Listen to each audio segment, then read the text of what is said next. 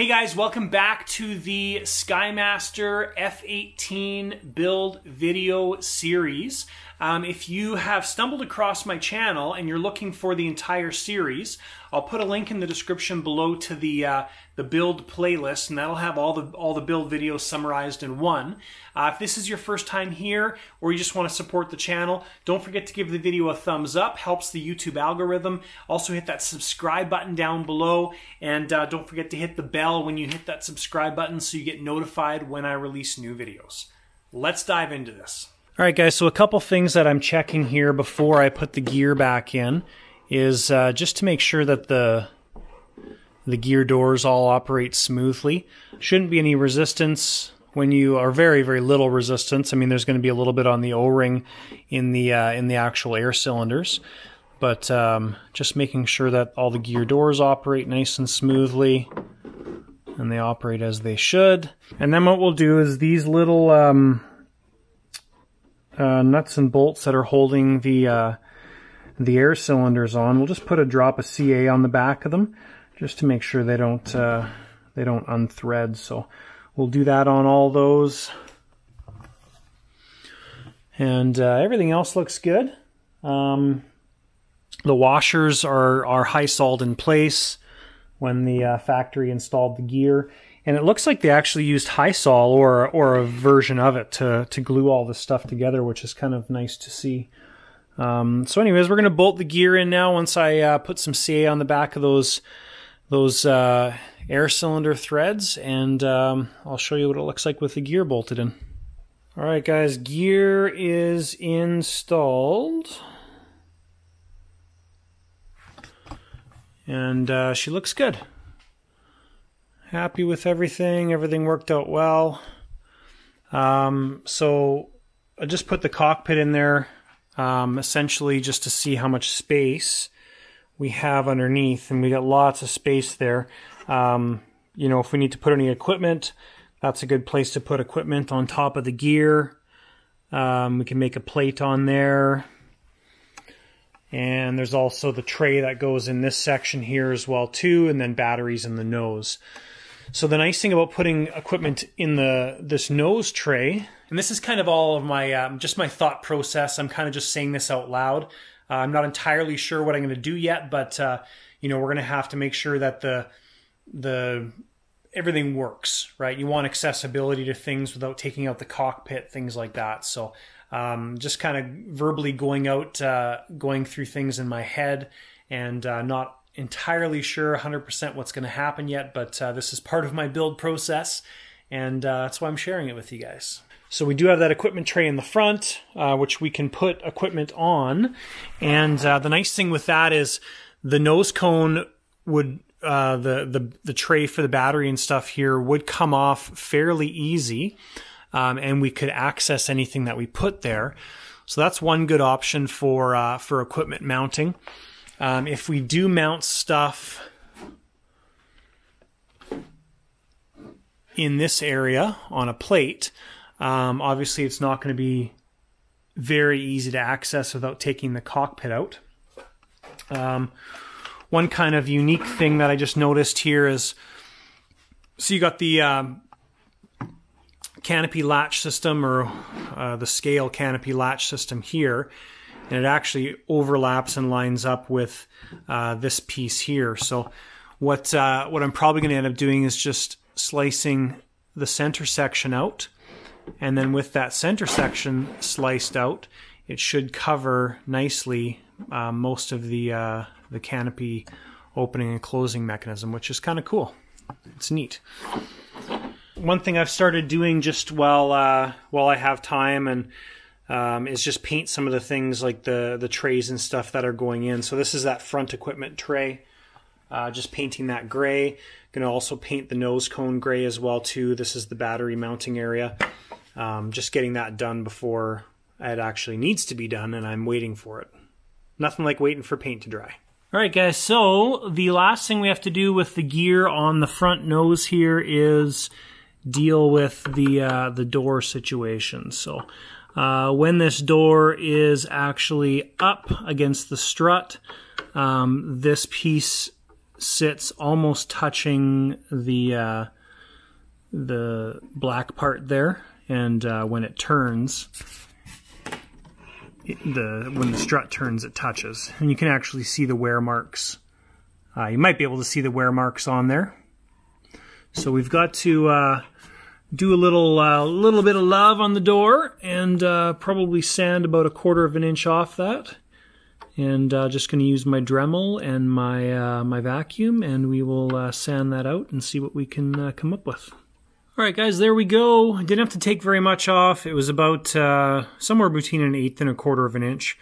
But we've got no contact now, and it's spaced out well. So front gear's all done. We're not painting it or anything. We're just going to leave it like it is. And now we're going to set this piece aside and move on to the rear fuselage section. All right, one other little tidbit here. We want to add smoke to the plane. So we've got this Carf Ultra Flash tank, which is an extra tank.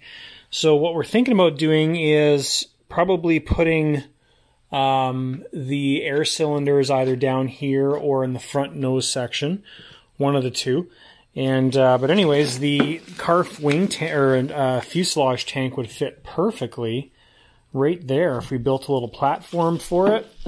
Not super and far at the front of the CG. I mean, it is. We're close to this this spar is where we are. So we've got the main fuel tank here. We've got the saddle tanks here. So the main fuel tank is not very far in front of the CG point. I mean, the smoke tank would be sitting, you know, in this section here, but there's no other options for back there. It would be nice if we could fit a smoke tank in these little build-outs here, but I don't know how realistic that is. And would also be nice to fit one on top, but we don't have any room. So again, CG point is on the wing spar, roughly the front wing spar, and main tank is right here, smoke tank right there. So obviously it'd be nice to have a larger smoke tank that was closer to the CG point. So we'll see, just throwing out ideas right now, but that's one of the ideas that we have. All right, guys, just moving on here to the rear or main portion of the fuselage. So what we're going to do first here is we're going to pull these engines out. They're not mounted in permanent or anything right now. They're just sitting in there. So we're going to pull the engines out, pull the main fuel tank out. That's just sitting in there. It's not fixed at all. And we're going to vacuum out the fuselage just to get rid of some of the dust and crap that's in there. I'll just show you the mechanisms to secure the elevators. So right now with my finger I'm pushing on the bottom of the fuselage on that button, and you can see the little keeper moving up and down. So if you were to use an Allen key and push this all the way up, the elevators can slide in place. This is spring loaded, so it pops down and holds the elevators and keeps them firmly locked in place. So it's a nice little keeper system. Okay, guys, so that's the elevator mounting system, and then in there you can see the two tabs, top and bottom. That's for the exhaust tube mounting, and then obviously there's one on each side. So I don't know if that fully lines up yet or anything. We'll have to check that out, obviously. And the last thing I'll show you here before I take the engines out is the rails that the engine sits in. There's a stopper, and so it only goes in so far.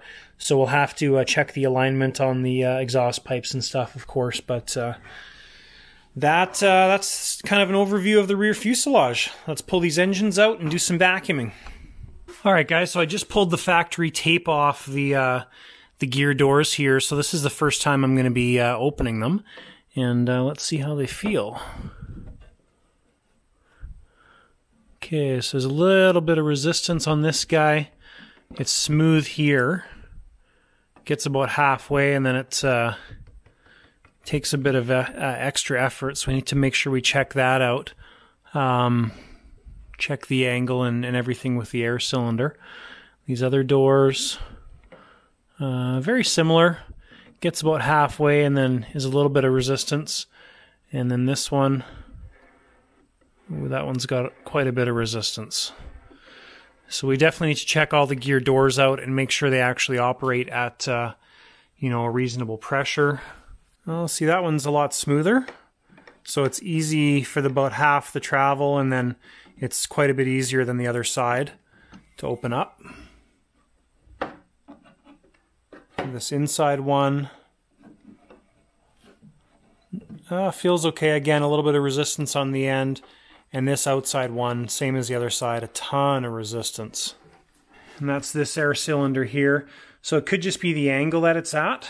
And so we'll play around with those a little bit, but definitely something that you want to check out, because if you left it like that, you might be struggling with your gear doors. That's a ton of resistance to have to overcome. So yes, it comes from the factory, apparently ready to go, but I wouldn't fly with it like that myself. So, okay guys, so here's the inside view with the gear doors open. So what we're going to do is we're going to drop this gear, kind of get it out of the way, and then what we're going to focus on is any of the bolts that go into blind nuts, right? So that's all these guys on the back here. They all go into this former, into blind nuts. So we want to make sure we Loctite those. And there's 2, 3, 4, 5, 6 on each side. So we've got 12. These front ones have nylon lock washers on the other side instead of blind nuts. Now that could be the case over here. I don't know if those are blind nuts or if they're nylon lock washers encased in high sol or epoxy. So I'll take my mirror and check that out. So those will be okay, and looks like everything else is nylon lock washers. So that's good. A couple of things I initially want to do here. We want to check those bolts. These air lines here, they may be fine, but we want to wrap those probably in a protective like snakeskin material, just because when this gear retracts, it's going to be spinning, and if it spins against those airlines, it can puncture them pretty quick. You know, this one actually touches the tire, and then when I spin this wheel here, I see that the gear is actually rubbing the brake lines. So we'll check the brake lines when the gear's dropped. All right, guys. So if you can see in the mirror there, so we don't have nylon lock nuts. We've got blind nuts.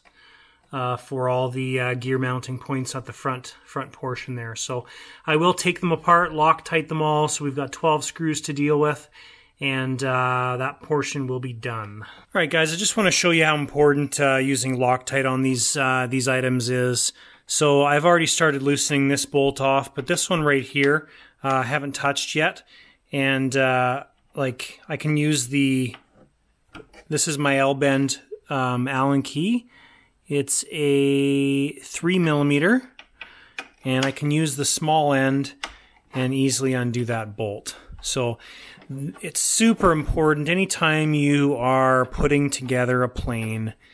Doesn't matter what it is, any metal-to-metal contact should have blue Loctite on it to prevent it from coming loose. So I will always talk about that over and over and over again, but it is such an important thing. Absolutely do not rely on the manufacturer to put Loctite on bolts. Okay guys, so from the top here, we've got 2 screws right here. Okay, there's 2 down there. I also did the 2 that are on this aluminum cross member. There's one that you can see, and there's one inset on the side. So those are all done. I also checked these back ones as well too. They were all a little bit loose, so they've all been snugged up.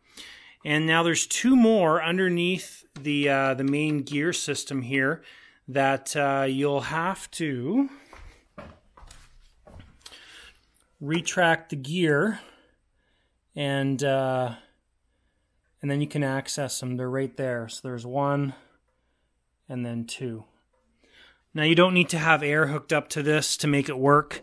This is the lock here, so you can just move the lock over and the gear will drop down. So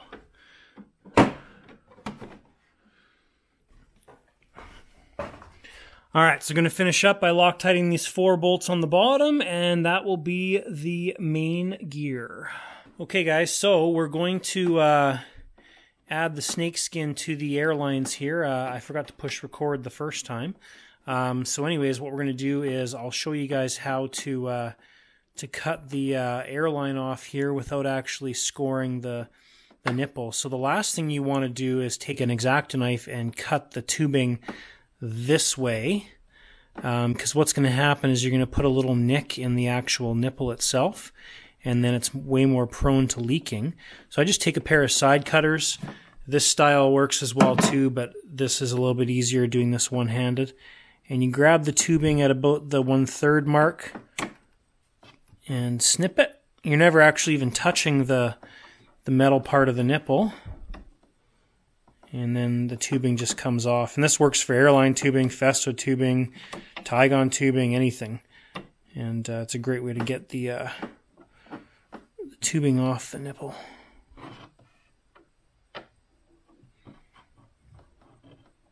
Anyways, this is a challenge to do with one hand, guys, but you get the idea.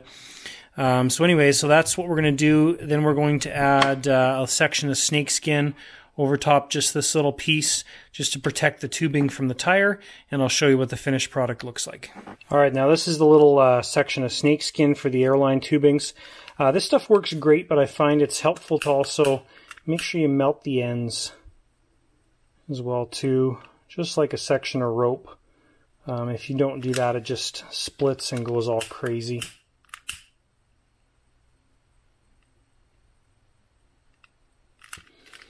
So it's ready to use. Need one more piece for the other side. So we will melt that side and then measure it out. And this other side's actually even shorter.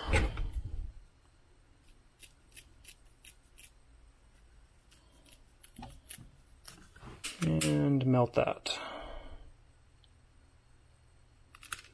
Perfect. So those are ready to use. They won't fray, and they'll work good. Alright guys, so the snakeskin's installed. I put zip ties on this side just because it's such a short little run, and it just basically needed the zip ties. This side doesn't need it because it's going to the cylinder and then going to the little line keeper there, and it's got a nice longer piece to it. But even cutting just that nipple length off also made the lines not touch the wheels anymore too. So that's a better setup. It looks like it's going to work good. Okay, next thing we're going to do is work on the gear doors. So I think all of the gear doors are good except these outside rear ones. They're exceptionally tight for almost the entire travel. The other ones are good. I'm satisfied with them. They work good. I've actually used I just took the airlines and used my compressor and just lightly blew into them, and they all worked except these outside ones. So now generally what happens when these gear doors stop working or don't work so well is they're traveling at an angle. So when I'm looking at this gear door, I don't know if it's going to pick it up on the camera, but as I extend the gear door, it actually puts pressure sideways towards the rear of the plane on the air piston. So I think, just as an experiment, if I loosen this nut off and add some more length on this air piston and bring the air piston back, we'll be able to see what's going on here. So let me do that and I'll show you guys. Okay, so the air cylinder has been completely disconnected. Now what that allows me to do is open and close this door, and now we know that the angles of the hinges are off, and as the door opens, it gets really, really stiff. So it's not the air cylinder, it's actually the hinges themselves. So what we'll try and do first is we're going to add a little bit of lubricant on the hinges, see if that helps it enough, and if not, we'll go to the next step. All right, guys, and that lubricant was enough to overcome the restrictions on all the doors. So what I did was I just went in and lubricated all the hinge points and added a drop of silicone lube on the shafts for the air cylinders, just right there, and everything works really good right now. So very, very happy. It made the whole system much smoother, and everything works awesome right now. So much better. Nice simple solution. If that was not a solution, then we have to get into sanding the actual hinge points out a little bit to create a little bit of space and free it up a bit. But in this case, we don't have to do that. So that is the gear, guys. Landing gear front, landing gear main, gear doors are all ready to go. All right, guys, thanks so much for tuning in to the Skymaster F-18 build video series. Again, if you would like to support the channel, don't forget to give the video a thumbs up. Hit that subscribe button down below. Also hit the bell when you hit that subscribe button so you get notified when I release new videos. We accomplished a fair bit in this video, and basically the gear is done and we are ready to move on to the other parts. So there is quite a bit that we're going to get into in the next video. We may move into installing the turbines, working on the rear section of the fuselage, or we may move into the wings themselves. Now, I helped the owner of this airplane with his previous F-18 by fixing the wings that didn't come from the manufacturer set up properly. So we should have a fairly easy time on this plane setting up the wings, but that'll be kind of what we move into on the next videos. And again, guys, thanks so much for watching. We'll see you in the next one.